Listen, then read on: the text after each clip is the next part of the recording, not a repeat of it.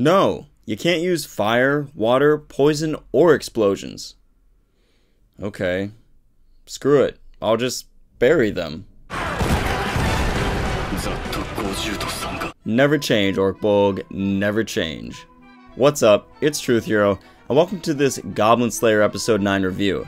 If there's one thing that this episode does right, it's not the animation, not the battles, it's certainly not character development, although we do have a little bit, but rather it's exploring trauma and how our sometimes unwillingness to accept and even understand others' trauma causes both sides to become stagnant and the conflict or situation to sometimes spiral out of control. This of course being the Demon Lord's cult that is responsible for killing girls.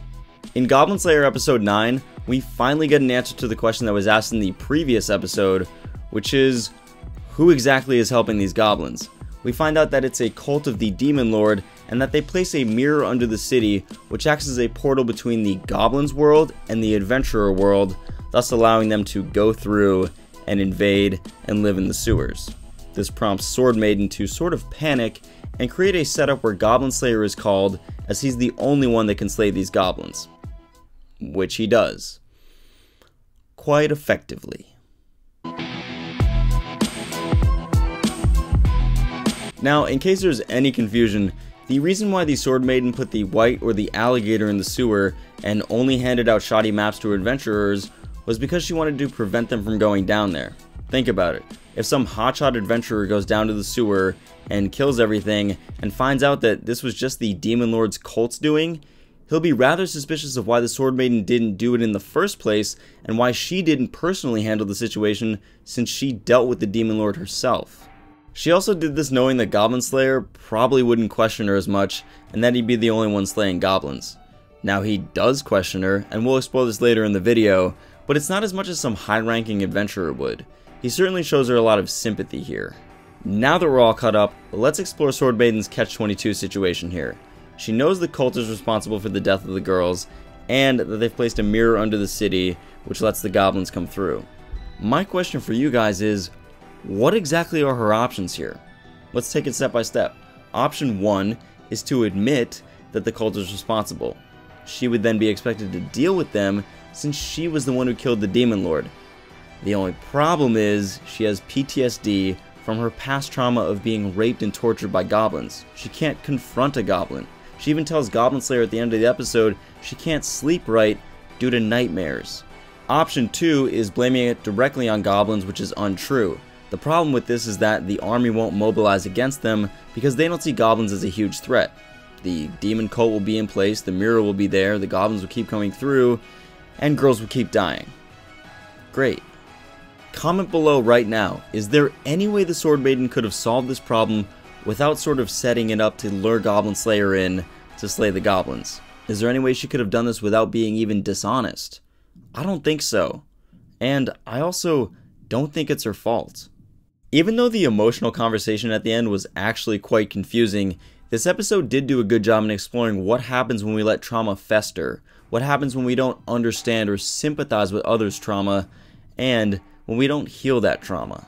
Sword Maiden is truly stuck between a rock and a hard place here, much like those goblins. But seriously, she is paralyzed by her trauma and PTSD and can't take action against the goblins.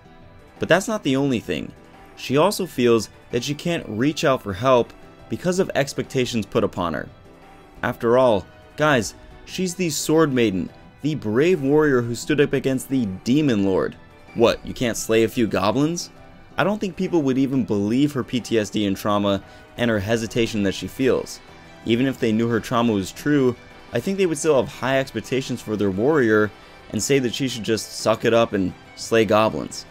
What's even more concerning here is how society, specifically the army, views this trauma and goblin attacks. The army won't mobilize against goblins because they don't see them as a big threat.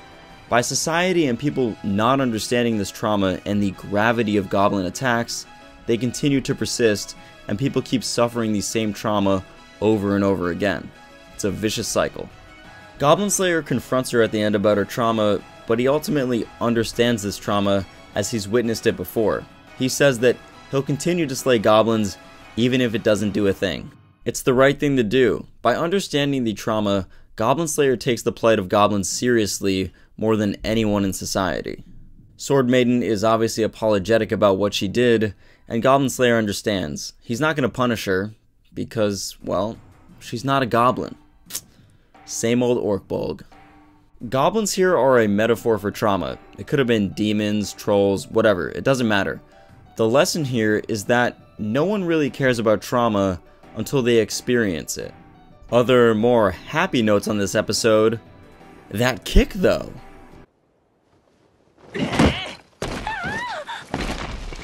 Here's my question for you. At the end of the episode, when Sword Maiden is talking to Goblin Slayer, there is a lizard that is watching their conversation. What is this? Is it a spy? Comment below what you think it is. As always, thanks for watching. If you like Goblin Slayer content and want more of these Goblin Slayer episode reviews, consider joining my adventure party by hitting the subscribe button down below. Until next time, see ya.